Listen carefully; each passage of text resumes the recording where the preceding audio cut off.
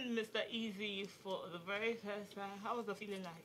Oh, the feeling was so great. Like, I was so shy. I couldn't You even, were? Yeah. You don't look like a shy person. Of course, when you sure. drop your tunes, I was like, you didn't play for your music inside, though, so you don't look like a shy person at all.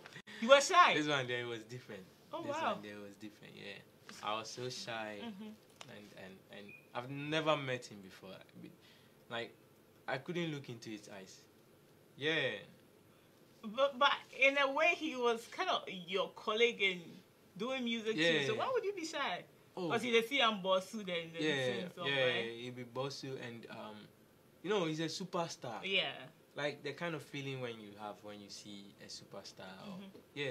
Like I was like, I ordered him. Oh, that's so cute. So did he realize it?